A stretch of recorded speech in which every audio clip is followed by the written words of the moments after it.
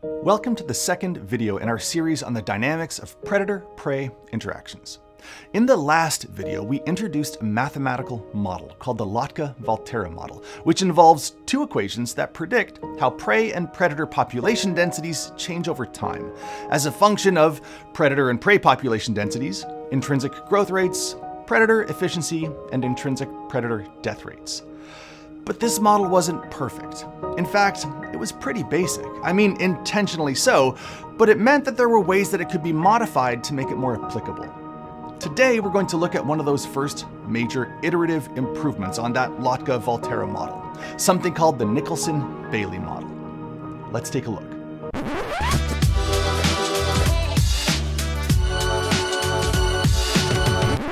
I should say, before we dive in, that the Nicholson-Bailey model was actually derived with a specific type of predation in mind: parasitoids. Parasitoids lay their eggs inside or on a host organism, which we could also call their prey. When the eggs hatch, the larvae feed on the host, often consuming it entirely during the course of their development, and ultimately leading to the host's death. If you remember, the Lotka-Volterra model had some drawbacks. One of them was that it wasn't time-bound. It kind of assumed an endless cyclical interaction between predators and prey. The Nicholson-Bailey model, on the other hand, allows for extinction, and it uses discrete time equations. Let's take a look. In the Nicholson-Bailey model, the prey population still grows exponentially, similar to the Lotka-Volterra model. So we'll start with the variable r, which is the natural growth rate of the prey population. Then we have a variable h, which is the prey population density. If we multiply these together, that will tell us something about what the prey population will look like in the future. Then we need a variable that accounts for the fact that not all of the prey in a given generation will actually survive and become part of the subsequent generation. Some of the prey get eaten, right? So the Nicholson-Bailey model adjusts for this. Only the proportion of prey that escapes parasitism will become part of the next generation. The proportion of prey that survives is represented by e to the negative alpha times p at time t. Okay, there's lots to unpack here. Alpha is a variable that reflects the efficiency of a parasitoid species in finding hosts. You could imagine that this value might vary from one parasitoid species to the next. P is the parasitoid population density. And so P subscript T is just the parasitoid population density at time t. And E, well, E is actually a number, like pi. Pi is 3.141592653 and so on. Pi is a number that represents the ratio of a circle's circumference to the circle's diameter. It's useful in lots of geometric calculations. When it comes to E, the value of E is 2.7182818 and so on. E is a number that represents the base rate of continuous growth or decay. It's useful in lots of calculations that involve exponential change, like population growth, or radioactive decay, or compound interest, or predator-prey interactions. So, the prey population density at time t+1 is equivalent to the prey growth rate multiplied by the prey population density at time t, multiplied by the fraction of these prey that can escape predation.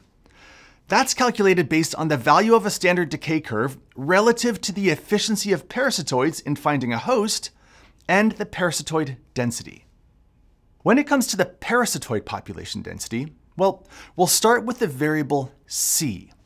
This is the average number of viable eggs that are laid on or inside a host, because that's how insect parasitoids reproduce. We then multiply this by prey density, and this gives us an idea of the growth rate of the parasitoids. Next, we multiply by 1 minus e to the negative alpha times p at time t. And you should recognize this very last part. The last part here is the proportion of prey that survived to the next generation. So 1 minus that proportion is the proportion of prey that didn't survive. And why didn't they survive? Well, in this model, it's because they were parasitized, or parasitoidized. Parasitoided? Well, look, they didn't survive because the parasitoids got them. When we graph these together over time, well, first here's something you should know. The Nicholson-Bailey model predicts that in a constant environment, host and parasitoid populations can theoretically exist at equilibrium. But this isn't very stable. Even a small environmental disturbance would cause population oscillations that would grow in amplitude, eventually leading to the local extinction of both the hosts and the parasitoids, which you would think would be fairly detrimental to this model. Well, to explain why real-world populations of hosts and parasitoids actually exist with a degree of stability and don't just go extinct, Nicholson and Bailey proposed that recolonization from other patches could compensate for this threat of local extinction. This is, though, one of the model's limitations. Namely, that the model predicts that even with a small disturbance, the populations would go extinct without rescue from outsiders. There are other limitations of this model. For example, it assumes that parasitoids will search randomly, which isn't entirely accurate.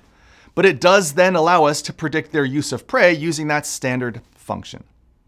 It also assumes that prey are evenly distributed across a landscape.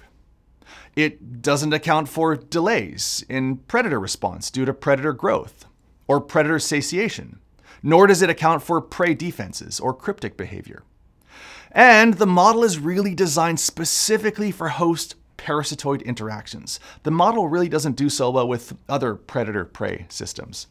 And it also, of course, assumes an interaction between just one prey species and just one parasitoid species. All that said, like the Lotka-Volterra model, the Nicholson-Bailey model is a foundational ecological tool that highlights the key dynamics in parasitoid-prey interactions.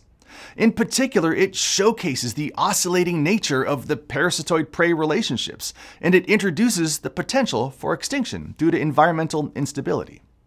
While it is an oversimplified version of what actually happens in nature, the adjustments that it needed inspired research into real-world stabilizing factors, like the movement of individuals between populations and habitat complexity.